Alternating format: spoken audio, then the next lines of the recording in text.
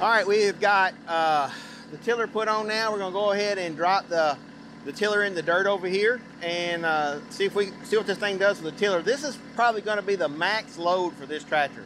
We're getting ready to lose a little daylight, so we're gonna have to rush through this.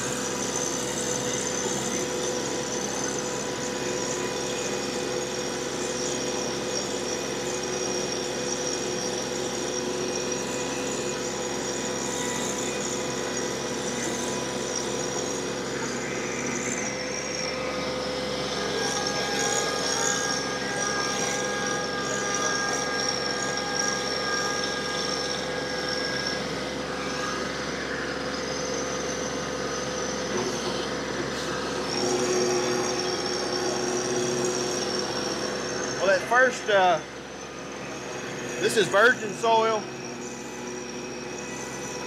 I scraped the top of it off last year with a box blade, but this has never been dug into, and it's going through it. This has got a lot of clay in it, and it's going through it pretty good. Tractors just don't seem to care.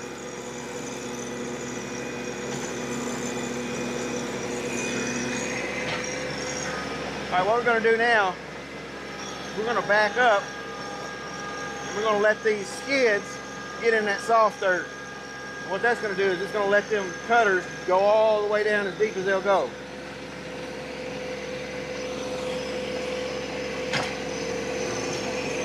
All right, we got it set all the way as low.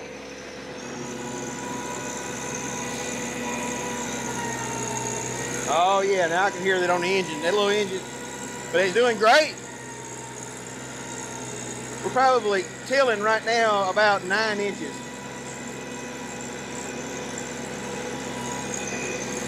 And this is first time tilled soil. Look how pretty that dirt looks.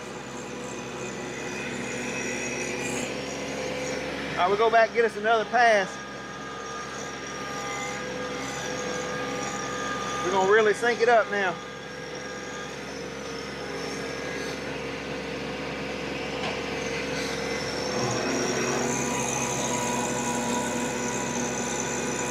A little Coupe J engine, I just can't be more happy with it.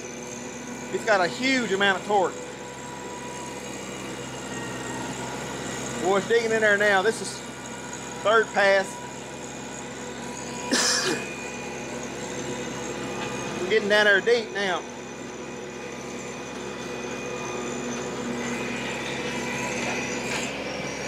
All right, we're gonna go back through the middle again.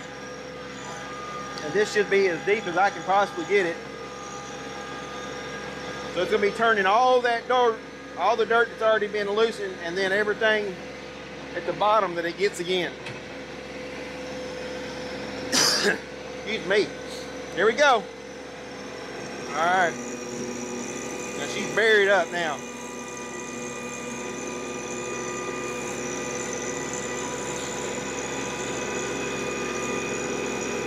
Now my other little 25 horsepower tractor, when it would hang the dirt, it would want to push the tractor forward. This tractor is heavy enough, it doesn't do that.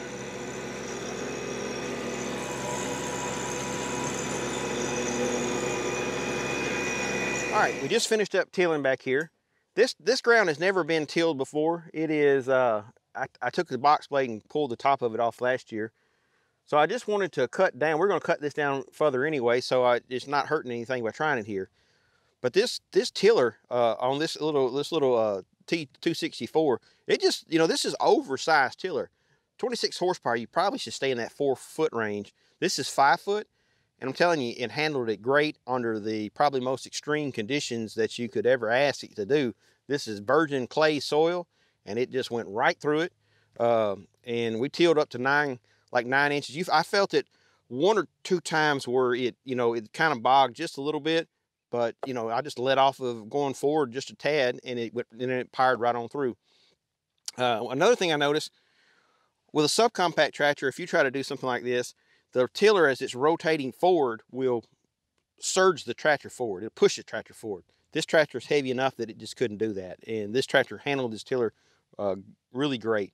So unless you've got some soil that's just absolutely really hard, I can only speak for our area, but this thing handled a 5-foot tiller like it's no problem whatsoever. I have no problem with recommending a 5-foot tiller for this tractor. All right, we finished up here. I don't have any complaints with the tractor. I'm telling you right now, the loader is really strong. The power takeoff, the PTO, pulled the wood chipper through everything that I threw at it. We just put a tiller that technically is probably oversized for the tractor. It didn't matter. It didn't care. I have no problem, again, recommending a 5-foot tiller for this tractor. That was some extreme hard clay that's never been tilled before, and it just powdered it, made it beautiful. You could plant in it today. Ergonomically, you know, we've been out here working on it about 3 hours now. Everything seems to be in place. It's comfortable.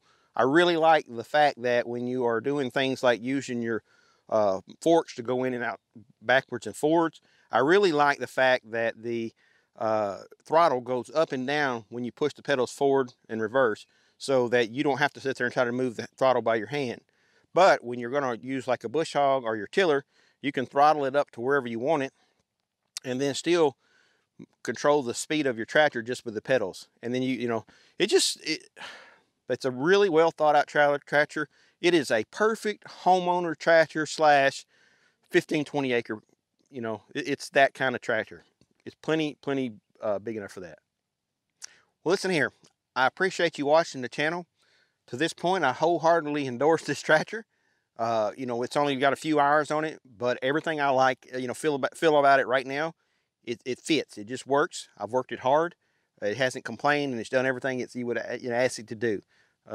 TYM's already got a really good name for longevity, so I think first impressions, it's going to be, you know, this is a good tractor for a good price.